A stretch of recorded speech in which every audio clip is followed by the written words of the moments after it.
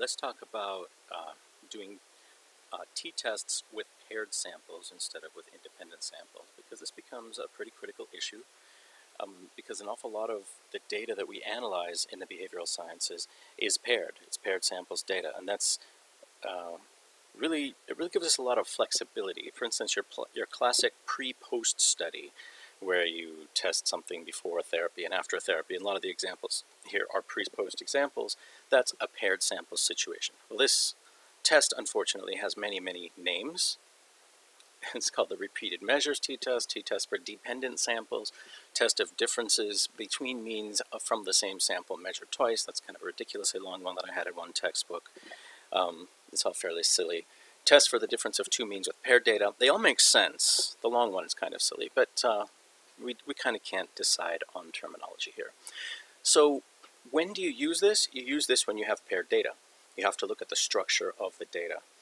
So you need to have one group of subjects and two measurements per subject. And the result, you'll have two groups of observations, but only one group of cases or participants or subjects. That's paired data for you. Now, you can't use an independent samples t-test to analyze paired samples data unless you're okay with coming up with really wrong answers and making science and statistics cry and hate you and vomit and things like that. So here's your setup. Paired samples, one group of participants, two observations per participant. So you measure something very similar something. I mean, conceptually, statistically, it has to be basically the same variable. It has to make sense to compare it directly. That's the thing. You wouldn't ever want to do this with one variable that was, say, SAT scores and the other one was ACT scores. They're on different scales. Of course, there'll be a huge difference. The statistics just test to see if there's a difference between means. They don't test to see whether that makes any sense at all. That's up to you. Make sure that things make sense. So, we've got this setup here, this kind of graph I've used before. On the raw score level, in the sample, you have sample mean 1 and sample mean 2. Now, with paired samples data, what that means is that something happened to the participants, that they had some different situation that produced the data from sample 1 and from sample 2.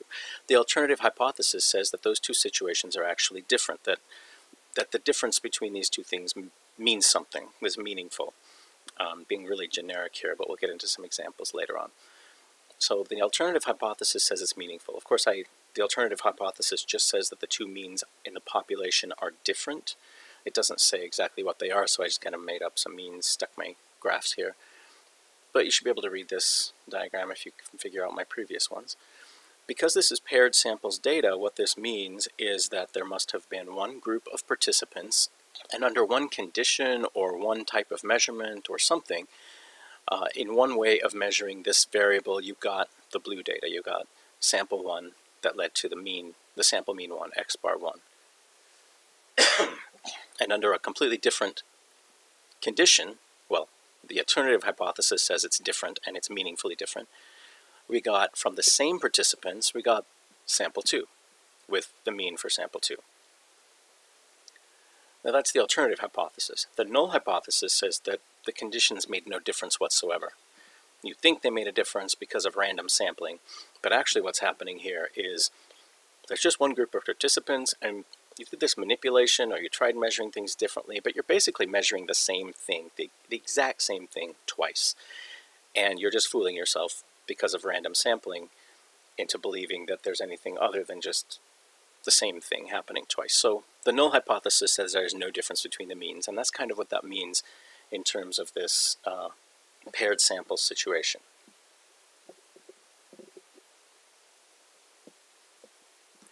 In either case, we measure this difference, just like an independent samples t-test, and then we look at all possible differences between means that could have happened if the null hypothesis were true. And the null hypothesis says there's no difference between these means, therefore the difference between sample means on average should be 0. Now, our sample mean might be different. In this case, maybe it's up there or something, and we get a t-observed score. Maybe we did group 2 minus group 1, and that's how we calculated that. And then with the area beyond that is our p-value. So that's the independent sample setup. The paired sample setup is pretty much the same. In theory, it's slightly more complicated because you have to account for correlations between the observations at time 1 and time 2, or condition A, condition B, whatever it is. They're correlated automatically because the same participants produce them. So you have to sort of factor that out and factor that into your calculations.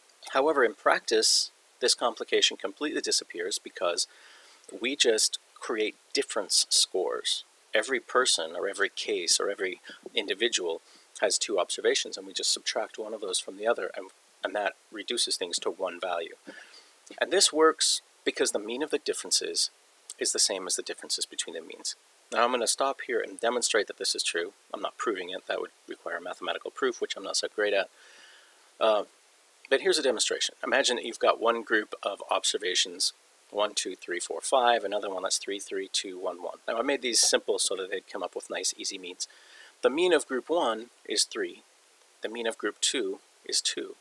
Now imagine we take the differences. In every case, we do 1 minus 2. You can't just change your mind in the middle. If you're going to do 1 minus 2, you have to do it all the way across. This would work if you did 2 minus 1 also, as long as it's the same direction. So 1 minus 3 is negative 2. 2 minus 3 is negative 1, etc. Now, look at the mean of those, and look at the differences here. It's the same, and it always will be. So x bar 1 is 3, x bar 2 is 2, and x bar of the differences is 1. But also, 3 minus 2 is 1. So the mean of negative 2, negative 1, 1, 3, and 4, that mean is 1. And that's the same as 3 minus 2. So subtraction in the same direction we did to create the difference score. So the mean of these differences is the same as the difference between the 2 group means. And we can exploit that fact to make paired samples t-tests much easier to do. Now this mean of the differences, we're going to call it d bar. We're calling the difference scores themselves d, and then the mean of them we're calling d bar. So the mean difference score instead of x bar. So let's look at an applied example. Let's imagine a treatment for social phobia. You have 12 subjects. The dependent variable is the heart rate of the subjects. And pre-treatment, we call that heart rate HR1. That's our variable. Our variable post-treatment heart rate, we call it HR2. And is the treatment effective? Now we would expect that heart rate 2 would be smaller than heart rate 1, would be lower than heart rate 1 on average if the treatment's working, right? Because social phobia would make your heart rate high. So let's assume that HR1 happens when participants are put before treatment, before they have any therapy, in a room with strangers, and then you measure their heart rate. And then after therapy, you do the same thing. Put them in a room with strangers, measure their heart rate. There should be an average reduction if the therapy was effective at all. So operationally, we're saying, is x bar 2, the mean of HR2 variables, is that less than x bar 1? Is there a reduction in the mean value of the heart rate? So here's the data that I made up, and it's fake. And you can see the mean and the standard deviation of each group. And then we could calculate for this paired sample situation. It's clearly paired samples because everybody got an HR1 and an HR2. It's a pre-post study. You get measured before the treatment and after the treatment, and that's a classic type of study to do. So it makes sense to subtract 2 from 1. You could do subtracting 1 from 2, but I'm going to say 2 from 1 just because I figure 2 will be smaller than 1, and 1 minus 2 will give us hopefully an average positive number. And it turns out it does. So our difference scores are here, and you can see a few people had very high differences, so their heart rate reduced radically, 139 to 98, 126 to 86.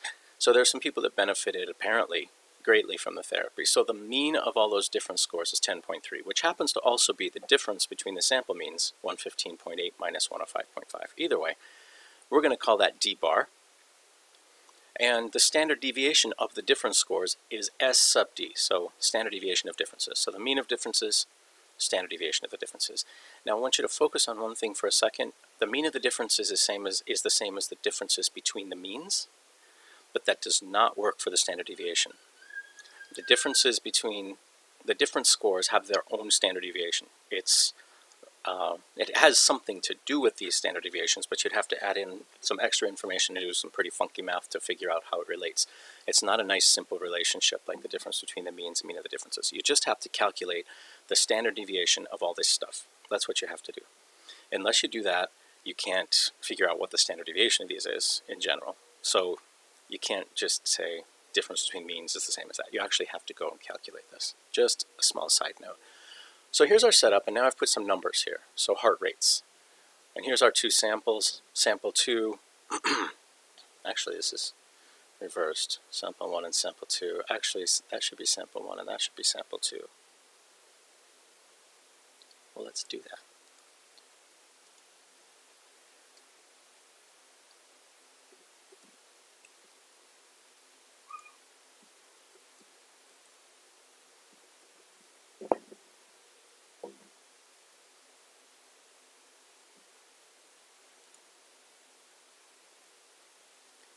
Alright, now here's the setup that we have graphically using the system I've been using so far. We've got the mean of sample 1 is higher than the mean of sample 2, so sample 1 is the green and sample 2 is the blue. And so we have the 115.8 and the 105.5. Okay, I didn't quite get it right there. Anyway, PowerPoint is hard, you guys. So anyway, but it's pretty close. And so we have these two sample means. The alternative hypothesis says that the two population means that they came from are different in some way, but the null and it says that the heart rate at time 2 came from a completely different something, a different process, a different situation than the heart rate at time 1. Now that difference should be the effectiveness of therapy. Therapy is effective because, and it shows that there's a difference in these two means. That's what the alternative hypothesis suggests. So the clients are actually different after therapy, and that's why they have a different mean after therapy. Unfortunately, the null hypothesis has a different opinion, and it says, no, there was no difference. You just happen to have picked some participants who, through kind of random factors, ended up sort of having an average mean difference lower after therapy than before therapy for heart rate. People's heart rates fluctuate. It's random. I mean, that's all that's going on here. The null hypothesis says there is no average difference in the population between all possible clients who could have taken this therapy in their heart rate after versus before therapy. It says there's no difference in all possible clients, but you happen to have selected some clients whose fluctuations in heart rate kind of made it look like there was a difference. So that's the null hypothesis. It's saying you're full of crap. There's nothing going on here. Got to pay attention to the null hypothesis because it's right a lot, at least right enough. So we calculate the mean difference between those, and we saw this on the previous slide, d bar. It's 10.3. The mean of the different scores is 10.3. The null hypothesis says the mean of all possible mean differences with random sampling from this paired populations who are the same population. So the null hypothesis says therapy is ineffective. Therefore, if you sampled millions and millions of times from all possible people who could take this therapy, there would be no difference between the pre-test and the post-test in their heart rates. The mu sub d would be 0. And so you can construct the sampling distribution of the means, and I spread it out so you can kind of see what's going on here. Now note this is a very different scale from these other things. This is heart rate, you know, from low to high, but this is differences between two heart rates. So maybe I should put a big jagged line between the second and third tiers here. Anyway, this is differences in heart rate, so mean differences. So this is beats per minute, but it's differences between time 1 and time 2. So our mean difference is up here, and so our t observed goes there. And the area beyond that t observed is our p-value. We'll work through this in a few minutes, but the paired samples t-test is set up the same way as every other t-test. You've got a point estimate. Now for a single sample t-test, that was one mean. For a two sample independent samples t-test, that was x bar 1 minus x bar 2. For paired samples t-test, it's essentially the same. It might as well be x bar 1 minus x bar 2, but we're calling it d bar now. It's the mean of the differences. It's the same as the difference between means. We're just doing that little flip around trick so that we can make the calculations lots easier. The null value is almost always 0 because the null hypothesis, mu 0, is 0, that there should be no difference from time 1 to time 2, no difference between measurement 1 and measurement 2 on average. And then we have a standard error, and it has a formula. You'll be surprised that the formula is not all that complicated. Now let's assume we found p is greater than alpha in the previous situation. Our t observed was here. This is how everything boils down. It's just, if you're drawing something on your graphing class for an exam or for a homework or an in-class activity. Just draw the curve. And the curve is the sampling distribution of all possible D bars, of all possible means of different scores. And so the t-score for our D bar, let's say it fell here and it wasn't quite in the t-critical region. So we don't reject the null, p is greater than alpha. So the logic is the same as the other t-tests. It's not any different. It's just different in how you set things up, and you've got to kind of keep that in mind as you go along. So the standard error of the difference is just like the standard error of the mean from a single sample t-test, not a two-sample, but a single sample t-test. Because this is what we do. We take those different scores, and then we forget about the original scores entirely until we're done with all the calculations. But during the calculations, we kind of pretend like those original scores didn't even exist. All we care about is the different scores, and we treat them as if they were a single sample of something. We treat them as if they were just a single sample of regular raw scores. So if D is an individual difference score and D bar is a mean of the different scores, then the standard error of the differences, or the standard error of the D bar, is the standard deviation of the differences of the different scores divided by the square root of n minus 1. Now in some versions of the textbook, they've kind of forgot the radical sign on one of the pages, so if you're using the textbook, you might want to check that out. So in all these situations, you always have an estimated standard deviation of the sampling distribution when you are using T. When you're using Z, you actually know it because you know the population sigma standard deviation, but with T you don't, and that's why we use T. So we're always going to have this estimated standard deviation of the sampling distribution. In this case, it's the sampling distribution of mean differences of D bars, and that's basically the same as the sampling distribution of differences between means. We're just calling it the sampling distribution of mean differences just to be consistent with how we do our calculations. In practice, it's not complicated at all. It's just like a single sample T. Just remember, we use the paired differences as if they were just simple raw scores. And as long as we carry that through in all possible ways, then that works for us. So the paired samples t-test, we can have an all-in-one formula here. It's pretty easy. It's just like the single sample t-test. So instead of an x bar, we have a d bar, and instead of s, we have a s sub d. So instead of s sub x, so standard deviation of the raw scores, we had standard deviation of the difference scores. And in fact, we don't even need part of what we have with the single sample t-test, because with the single sample t-test, you actually have to think carefully what the hypothesis value implied by the null hypothesis is, or the mean value implied by the null hypothesis is. With this, you don't. It's always just going to be 0. We're just going to use 0 all the time. So our formula is pretty simple. D bar divided by the standard error. And the standard error of the formula is right there. SD, the standard deviation of the different scores, divided by the square root of n minus 1. So a little more detail about that standard error business. If the standard error of raw scores is that, then the standard error of the D scores is this. I'm not going to make you calculate this, but in case you need to, you just plug those D scores into your calculator and hit the standard deviation button. That's all you really do.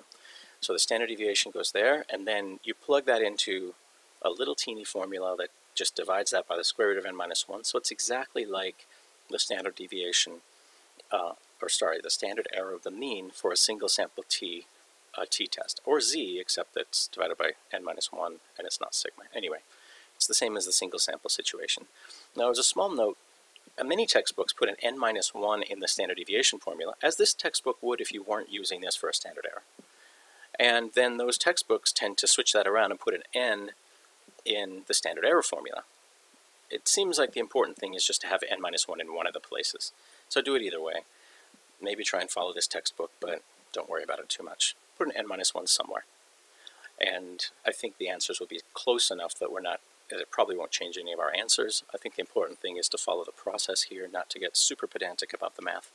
I think you understand what's going on, if not exactly where to put the n minus 1, and that's a very low priority issue for me in teaching this class. So going back to some of the questions that we sometimes ask previously to get ready to do our hypothesis test, to kind of take inventory of what we got. What's our sample point estimate this time? It's the mean difference score from two paired samples. And what's the sampling distribution of that point estimate? It's the sampling distribution of all possible mean difference scores from all possible paired samples if the null hypothesis is true. What's the mean of that distribution? Well, it's 0. not really thrilling, it's just 0. But it's easy. What's the standard error of that sampling distribution?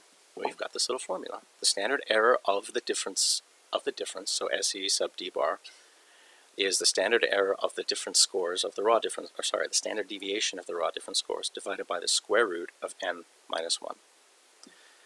And step-by-step hypothesis test, same as with any other hypothesis test. Your hypotheses, you draw your graph, etc. Now, just another quick check. Keep in mind what our sampling distribution is. The sampling distribution here is the sampling distribution of mean differences, of all possible mean difference scores from all possible paired samples, if the null hypothesis is true. This is equivalent to the distribution of differences between means for the independent samples t-test. It's mathematically the same, but we call it mean differences to keep track of what we're doing mathematically in our calculations and make it consistent. So the bird's eye view of how to do this, we set up our data correctly, or make sure our data are set up correctly, then we apply our formula, and then we do everything else. Our formula is really simple, remember? D bar over the standard error. The standard error is just the standard deviation divided by the square root of n minus 1. That gives you your t observed. Plug that into a graph with your t critical, and you've got your answer. So now you have the formulas for all the tests we're going to use for comparing two means, or one mean with some sort of value. So this is comparing one mean with some sort of null hypothesis value given from outside the study. And these two are comparing two means to each other. And I believe that's all. So I've broken this up into 2 lectures, so the next lecture I'm going to go through some examples step by step. So if things seem a little confusing from here, I mean, feel free to watch this video again, but definitely dive into the examples as soon as possible and try and work them through.